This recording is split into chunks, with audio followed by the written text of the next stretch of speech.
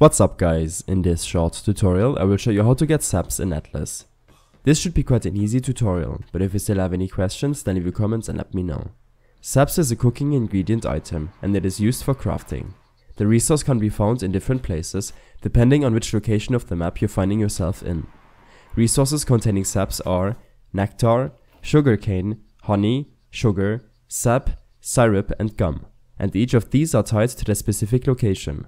The full list with every location will be listed in the description below. In my case, I'm in a tropical zone, which means that I get the resource from sugarcanes and honeycombs.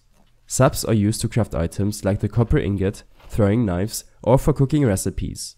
If you're interested in more Atlas tutorials, then check out my tutorial playlist linked in the description below. I hope this helped you out.